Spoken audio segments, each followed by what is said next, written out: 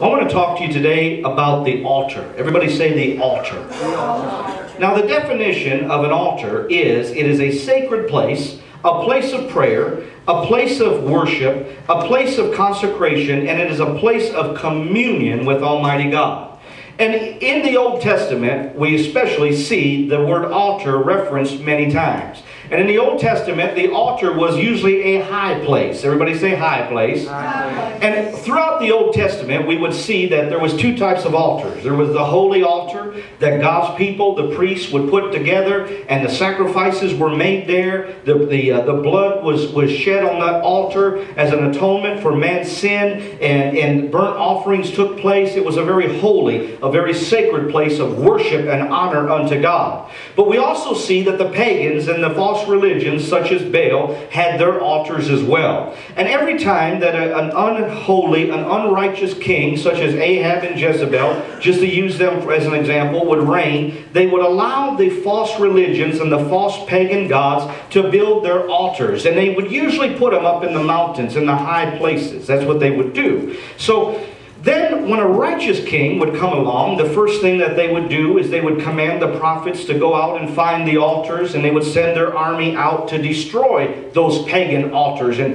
desecrate them and decimate them and bring them low. Well, what does that have to do with us today, Pastor? What does that have to do with us in the year 2018? I want you to understand this morning that everyone has altars in their life. Every one of us. And whether we know it or not, every single solitary one of us has an altar in our life. Altars are sacred places, lofty places, and we place whatever is valuable on it and hold it in high esteem. Whether it's an altar unto God, where we hold Him in high esteem, our faith, our worship, our biblical principles, or it is an altar built up to something or someone else. Amen. It could be an altar that we have built up. If it's not built up to God, we build it up to our careers, we build it up to our money, we build it up to our status in life, we build it up to our possessions, our things. Maybe even we've made an idol out of our families. Maybe we've made an idol out of ourselves. Whatever it is you worship, whatever it is you hold dearly and sacred, those sacred cows, so to speak, in our life, are our altars. And either they are an altar unto God, or they are an altar unto someone else or something else. And in order to have our life in proper order, we must first, hear me, in order to have our life in proper order, we must first have our altar to God in its place. If the altar in our life is in its proper place, everything else will fall into place. But if we do not have the altar unto God in its proper place, our life will be a living misery, and it will never satisfy us the way that it is intended to satisfy, that God wants us to be satisfied. Because after all, His Word says He came that we may have what? Life, and that more abundantly. And if we seek first the kingdom of God and His righteousness, all these things will be added unto us as well. Amen. So I want you to understand that this morning, that if the altar is in its proper place in our life, everything else will fall into place. Amen. We must always keep our altars pure and never defy it with anything unholy. That's right. Again, let's start off. Altars are high places. Everybody say high places. High places. And altars are those places in our minds. I'm going to show that to you. Everybody has an altar in here. It might not be made out of concrete. It might not be made out of blocks. You might not have a physical altar in your life. But whatever it is that you're holding in your heart, in your mind, that is sacred and is consecrated, is an altar. Jeremiah chapter 1 verse 10. God gives Jeremiah his marching orders. And He tells Jeremiah this. He says, "See, I have this day set you over the nations and over the kingdoms, to root out," everybody say root out, and to pull down, and to destroy, and to throw down. That doesn't mean fight. I know in the South that we're going to throw down, that means fight, right? No. He says to throw down, and to build, and to plant. Okay? So He tells Jeremiah, here is your assignment. Here's what I've called you to do. Now, He raised Jeremiah up as a prophet in the nation of Israel at a time when the pagans were, with witchcraft and paganism was very prevalent in the nation of Israel. Like He did every time that happened, He would raise up a prophet. Every time that happened, He would raise up a prophet. So He tells Jeremiah, your assignment is to do this, is to root out and to pull down and destroy. Amen. And to throw down. But then after you've done that, I want you to build. Build what? Build the foundation and build correctly. How many of you know if you want to renovate a house, if you want to renovate a building, sometimes the only thing that you can do is to demolish the thing and start all over, especially if the foundation is wrong. If the foundation is okay, you just repair it and you build upon that foundation that was labored over. But if the foundation is bad and everything is out of order, the best thing that you can do is tear the thing down, desecrate it, and start all over. This is what God was speaking to Jeremiah, which his assignment was to do. I want you to understand this morning that that's what good Bible teaching does. Good Bible preachers will do this. Pastors have to do this. We have to many times tear down that which you have made as a stronghold in your mind. That which, I say you, us, that's what has been made a stronghold in our minds. The things we believe, falsely about God, falsely about ourselves. The lies of the devil that we have had perpetrated on us for many years. Maybe it was false religions you were raised up in and have come out. Maybe it was false beliefs. Whatever your idols are, whatever your altars are, whatever your high places in life are, when we first get saved, the first thing we need to do is desecrate those things and bring them low and wipe it all out so that God can build His altar. We can build the correct altar unto God on the right, proper things. That's what I love about the Word of God. The Word of God does that. If you study the Word of God and it's taught right and it's preached right, you will begin to realize that that which you believe doesn't line up to God's Word. It needs to be brought low. And I need to take what is God's Word and place it in my life and build my life upon that. Let me give you another example. 2 Corinthians chapter 10 verse 5 says these words. Casting down imaginations. Cast them down. Just like in Jeremiah chapter 1 verse 10. He had to root up and cast down. Casting down imaginations. What does that mean? Imaginations. That's in your mind, your imaginations. And every high thing, everybody say high thing. High thing. Where were the altars built? In the high places. So we are to cast down all vain imaginations and high things that exalt itself against the knowledge of God and bring those thoughts into captivity, every thought to the obedience of Christ. Amen. That's how you do that.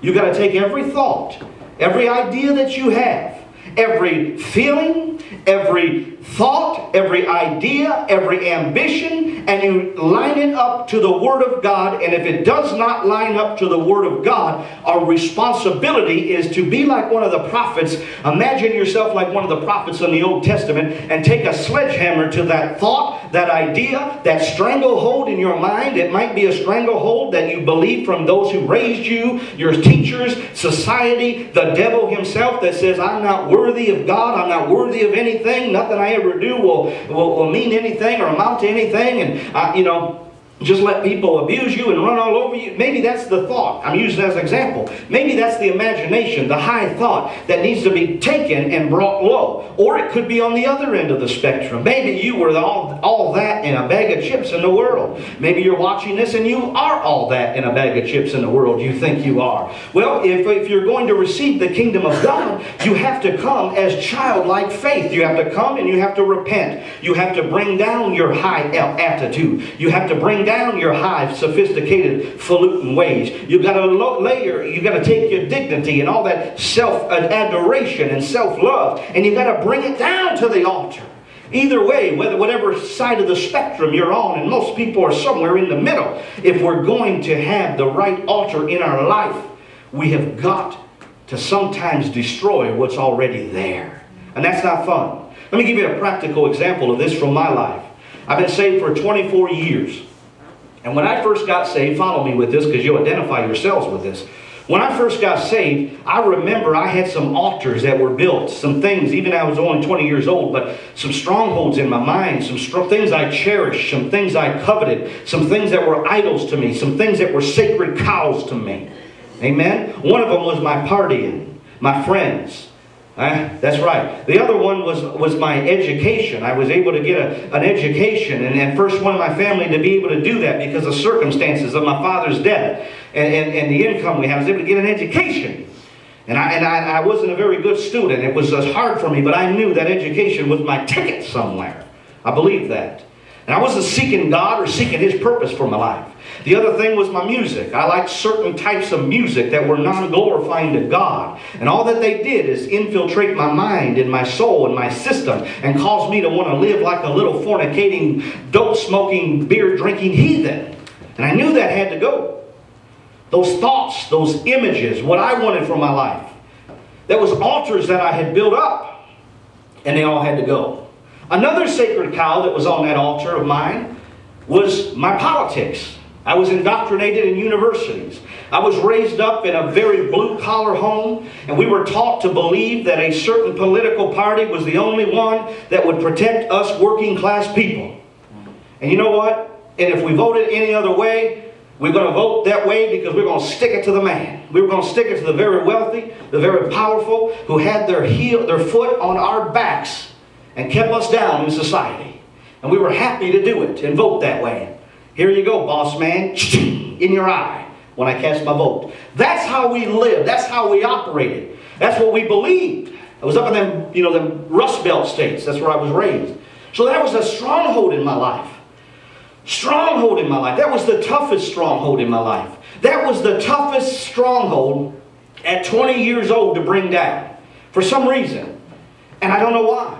I wasn't going into politics. I didn't really want to go into that arena. But for some reason, I remember my brother, I was talking to him about it at that time when I was realizing that I couldn't vote a certain way anymore because the way we voted was a part of a party. And I'm not trying to get political, but it was a part of a party that condoned murder of babies. Amen. And I said, I cannot do this as a Christian. But what about the other things? And I remember talking to my brother, and he's like, man, you're 20 years old. Why don't you just focus on finishing school? What difference does it make? They're all liars. All they do is divide us to conquer us. And make division. Don't worry about it. But for some reason, it was a stronghold to me. Because I guess I was a news junkie and a political junkie, even at 20 years old. And it was a stronghold in my mind. And that was the toughest thing. Forget the booze. Forget the partying people. Forget, my ambitions when I answered the call to God, because He showed me something that was even greater for my life. That was hard, but it wasn't as hard as that sacred cow that was on my altar. That was hard. And I finally had to do it. And I said, you know what? It's a shame that they brought us into this political arena in 1973. We've got more jobs now than we got people to fulfill them. Amen. Well, if I may tell you why, it's because there's millions of people my age or younger, my age or older, or younger, who are dead in abortuaries that could be filling those jobs, paying for your Social Security. Just saying. Amen. But it was a stronghold in my life. And I said, I cannot do it. I cannot do it. God was convicting me of it. So let all my kingdoms fall. I surrendered to it. And that was tough. It was tough. It was tough. And I said, if I could ever find one of those other party people that is pro-life, I'll vote for them. 20-some years I have not found one other than one city councilman in my city. It didn't really matter, city council, But on the national level, state level, couldn't find one. Can't find one with a search warrant. Can't find one with an FBI warrant. Now, I'm not trying to get political on you, but I'm trying to show you. I'm trying to drive a point home. What is your sacred cow that's tied to that altar of yours? That needs to be brought low. That needs to be desecrated. That needs to be brought down. So there's a lot of people that are not in here in a Spirit-filled church, even though they know the Holy Ghost is right. Even though they know these are the things of the Holy Spirit is in the Bible. They've been touched themselves, but they can't come and associate with them Holy Ghost people. Because what will Mama think? What will Uncle Chip think, who is a preacher? You know what? That's a sacred cow. Casting down imaginations and every high thing that exalts itself against the knowledge of God, and bringing into captivity every thought to the obedience of Christ. Look at your neighbor saying, So, our altars are those high places in our life that need to be dealt with. Those things that, and hopefully we need to bring, the reason we bring those things low is because we want to exalt Jesus high. Lift Him high. Lift Jesus higher. Lift Jesus higher. Lift Him up for the world to see. He said, if I be lifted high, I will draw all men unto thee. Come on, put your hands together. Lift Jesus higher. Lift Jesus higher. No, don't clap. You're supposed to sing with me. Lift him up for the world to see. You know, that's who we lift up.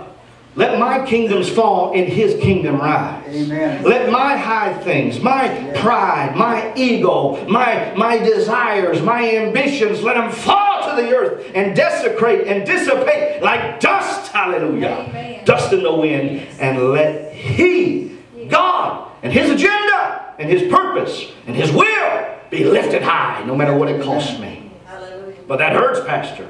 That's what an altar is, a place that I lay on to die. It hurts. But after you die and resurrect, it don't hurt no more because you're new. You got a new perspective. You got a new thought. You got the mind of Christ. It don't hurt no more. It only hurts, amen, until you're dead. Ooh, that's a good word, isn't it? I ought to preach that some Sunday. It only hurts till you're dead. But you know what I'm talking about. That tooth that the doctor rails on when you're having a root canal and it's painful. You know, you ever had it so painful? I've had that thing so painful. I'm a sugar junkie, amen? So even at 15, I have to have a root canal.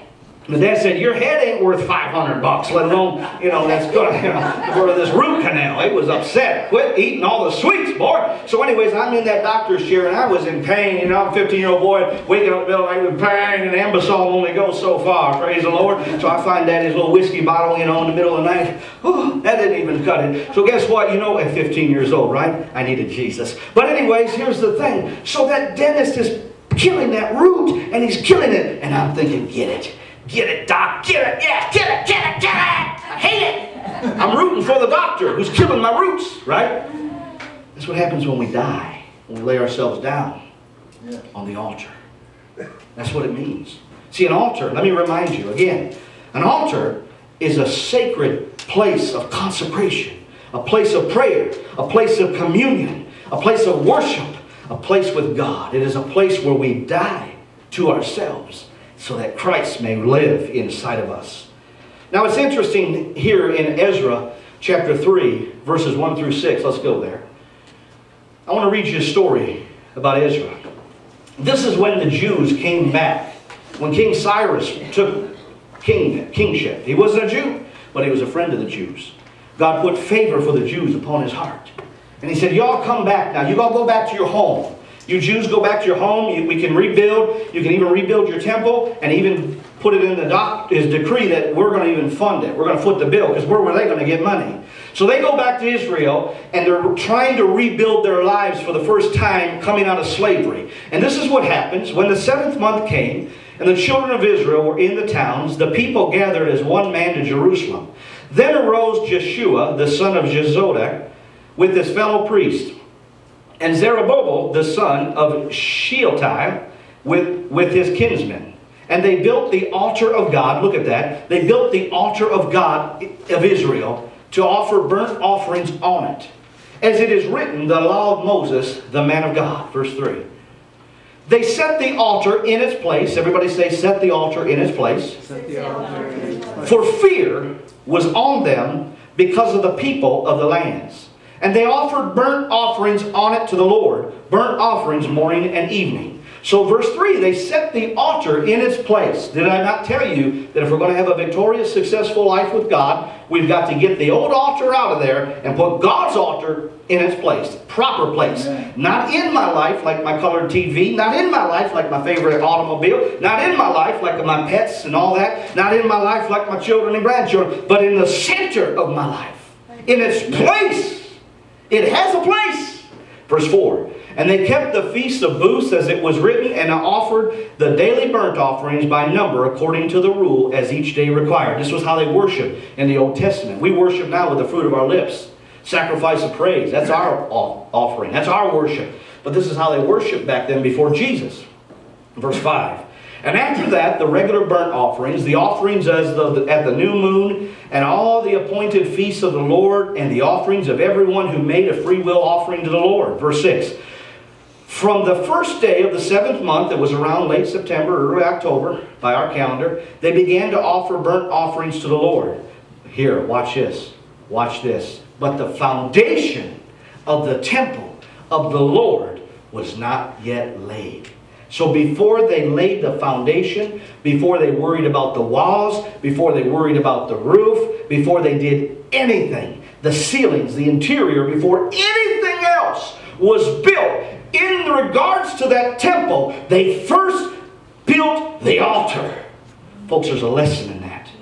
If you're trying to build your life, rebuild your life, your business, your ministry, whatever it is, your marriage, newlyweds, your marriage, rebuild your marriage. The first thing you need to do is you need to rebuild the altar. Put the altar down. That is your place of prayer. That is your place of worship. That is your place of sacrifice. That is your place of consecration. The holy place. The relationship you have with God. Front and center. And everything else will fall in line. If you believe that this morning, come on and put your hands together and magnify the living God. Hallelujah. Yes. Hallelujah. You know what? It is true. It's a cliche, but it is true. I'm not seeing it in the scriptures other than a vague way, in a vague understanding, but the family that stays together, the family that prays together, stays together. Amen. I believe that, folks. The family that prays together stays together. Ladies, gentlemen, if you're single, you're watching this, and you're believing God for a mate, don't pick one that won't pray with you. Ladies, don't pick one that won't pray for you. I'm not looking at you, Nim. I'm looking at the camera. Because you know what? I tell married couples, when I do premarital counseling, especially young ones, I say, certainly don't do other things together that are reserved for married couples, but don't pray together until until the wedding day. They look at me like, what? A preacher going to tell me not to pray together? Yeah. Because you know what? Prayer is a stronger bond than anything else. Yes. That's right. And if you will pray with your enemies, and I say that because a lot of marriages have become two people in the same house who are enemies. If you will pray, who you pray with, you will form a bond with. There's something spiritual that takes place.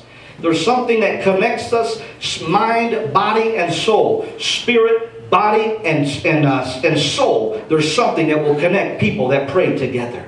Amen? If you will pray for your leadership in your church, you will be connected with them. If you will pray with them, you'll even more be connected with them. Amen? If you will pray with your children, there will be a bond there that they will never forget. If you will have a time of consecration where we say, this is the hour that we're going to study the Word together.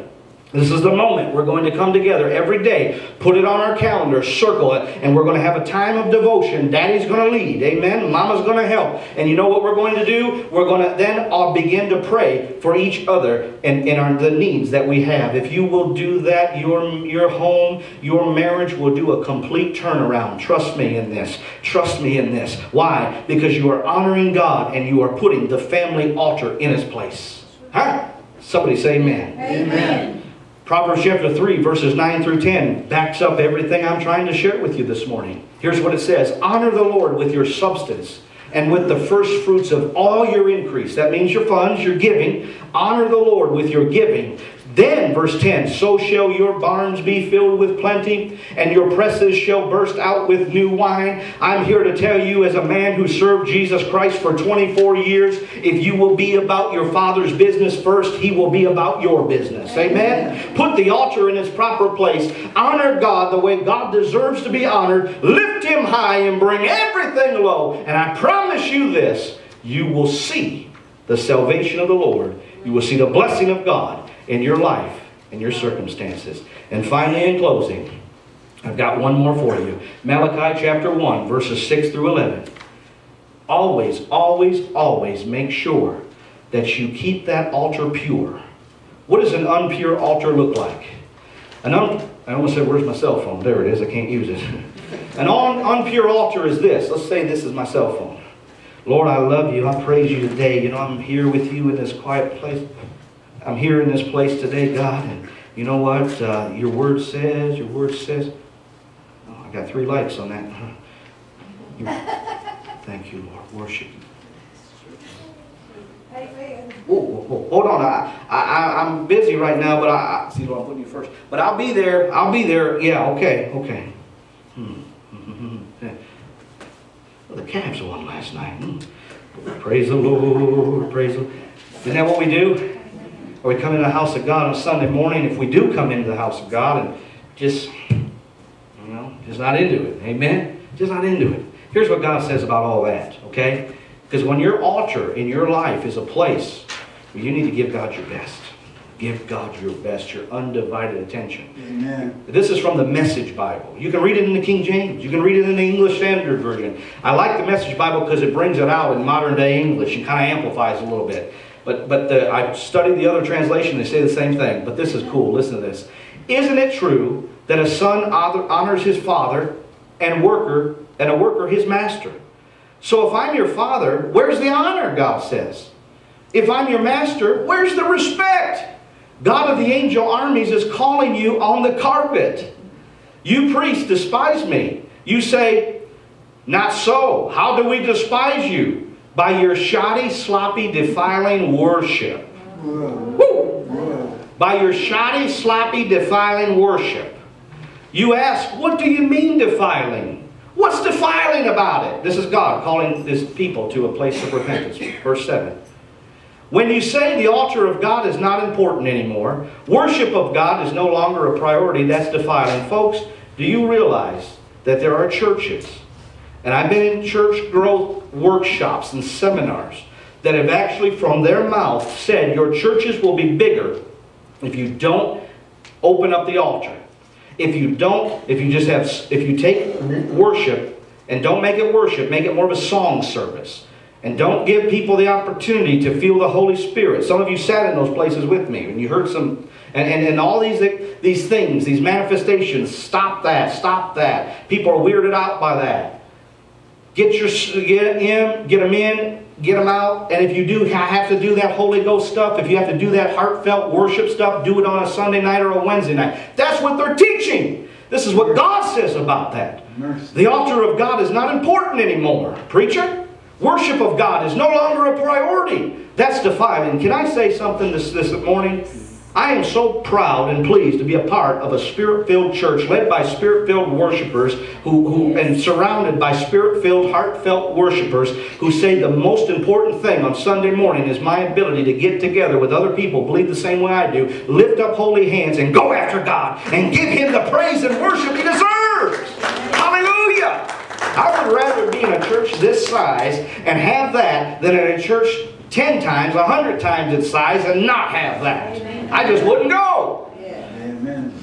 And when you offer worthless animals for sacrifice and worship, animals that you are trying to get rid of, in other words, you bring your leftovers to me, blind and sick and crippled animals, isn't that defiling?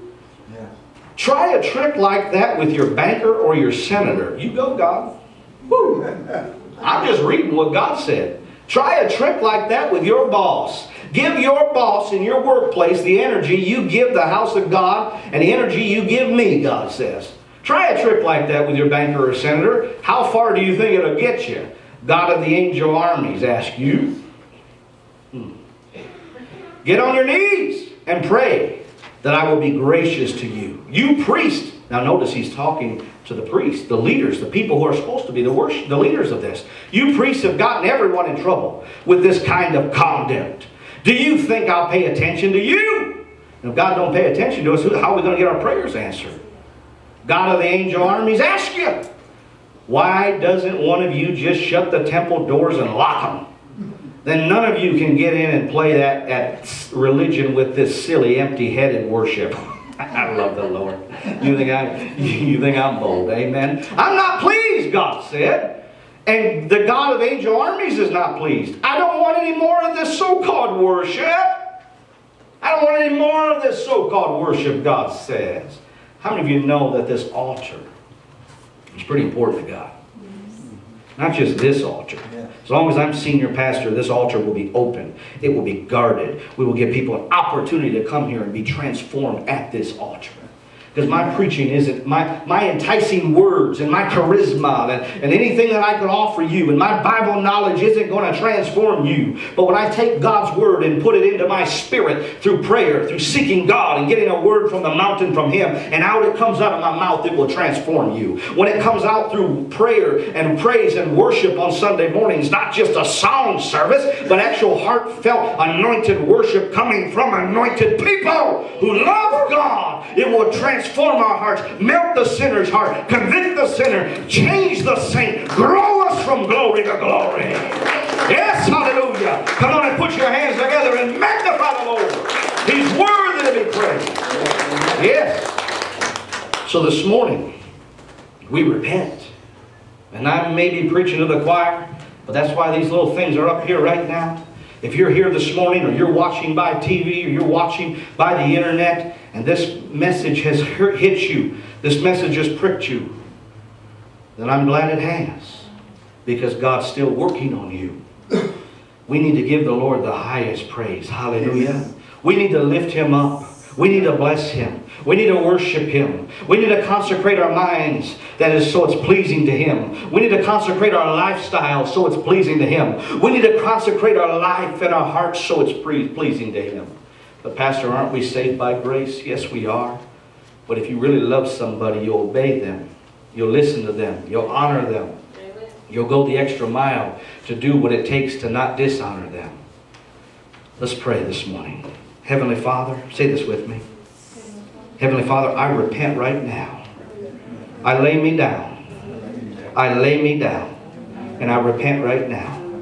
And I ask you to forgive me of, in your own words, my shoddy worship, my shoddy prayer life.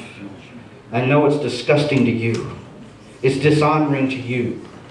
And I repent and I make a vow now to do better. With a heart ablaze and a heart on fire, I will worship you. I will praise you. I will bring everything low that is not of you and exalt only you. If you believe that this morning, say amen. Amen. Say amen. I want to bless you with this before we go.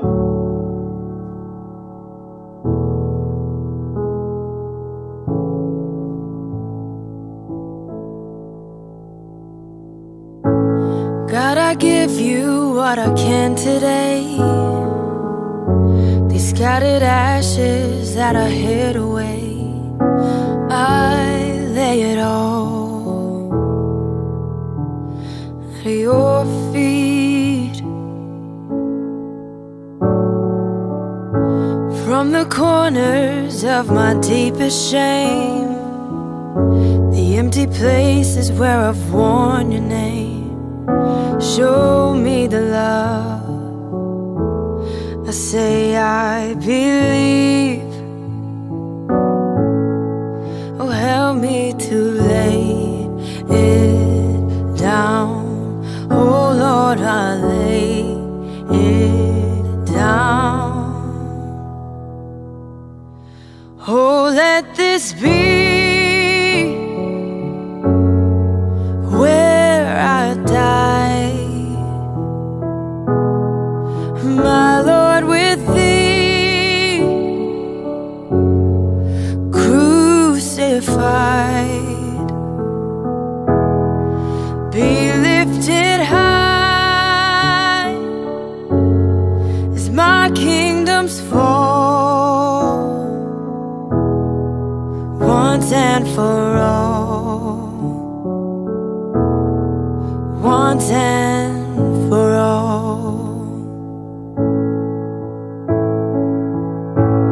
There is victory in my Savior's laws, in the crimson flowing from the cross. Pour over me, pour over me. Yes, oh, let this be where I die, my Lord, with thee crucified. 'Cause